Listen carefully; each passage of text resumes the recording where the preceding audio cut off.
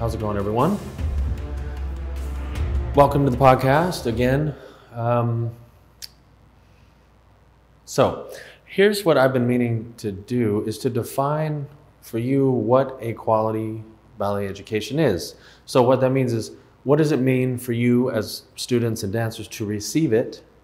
And what does it mean for teachers to provide it? Okay? So receiving a ballet education, a quality ballet education, means to realize your potential, right? The full extent of your potential, physically and intellectually and artistically, free of injury, without injury, right? To provide a quality ballet education kind of looks like this. So if a teacher is qualified to teach placement, let's say, my method, what that means is that given a set of circumstances, you can predict the outcome accurately and achieve it, right? So this is, for example, what I did with Misty. Is okay, given the circumstances, however chaotic they might be, I know how to deliver the result, and I always do. And that's kind of the hallmark of what I do. So that's what it means to have the ability to provide a quality ballet education. So that you understand, in other words, it's kind of one way to look at it, sort of, although it's not this linear, is it's kind of a reverse engineering thing, right? So you understand the result that you want to get a month from now, a week from now, 6 months from now, 6 years from now. And then you have the understanding of how to work backwards to get it.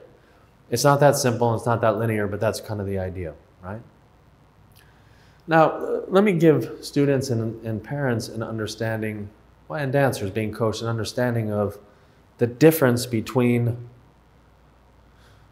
what it is to be taught by myself and perhaps other people. Now, I'm not saying all other people, I'm just saying this is just one anecdotal example of what I do that's different from what I see often, right? Not everywhere, but just often.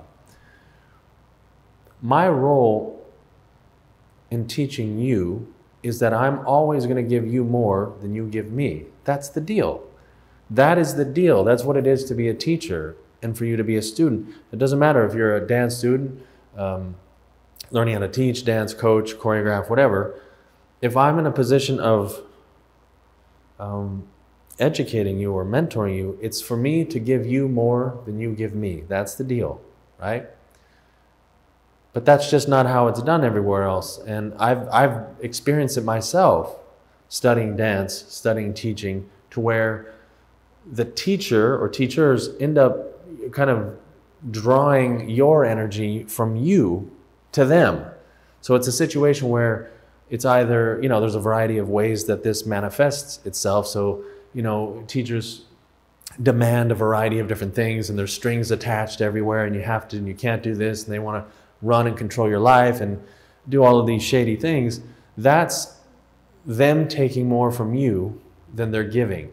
Whereas I give you far more than you can give me, in fact, right? So that's the difference between receiving a quality ballet education and providing a quality ballet education than that which lacks quality and understanding, which is the norm, right? So to close this one out, the problems with ballet education have created all of the other problems.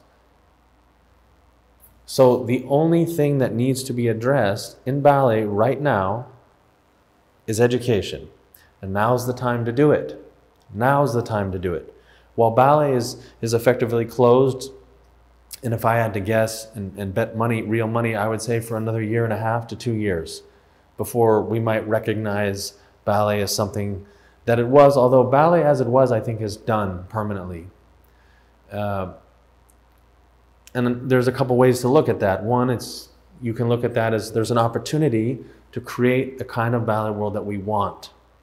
And frankly, those who get on board with reforming ballet education, or just doing it right from the beginning, getting the fundamentals right, are going to shape the future of ballet all the way downstream. So from the education all the way to the final product. Those who make the decision to remain anchored to this past, I think, are not even going to get a vote, and they're going to get eclipsed, right? It's just what happens, right? So we are, let's say, the Tesla of ballet. If we're going to be driving in a Tesla, those who want to remain anchored to the past are going to be in past cars, like the Lada, for example, right? Or the old VW Bugs or something. You know, something that's very inefficient that nobody would want to drive in right now in the modern world. So we need a modern ballet world for the modern world in every way in which we can measure that. Choreographically, pedagogically, intellectually, philosophically, etc. Okay? Let me know what you think.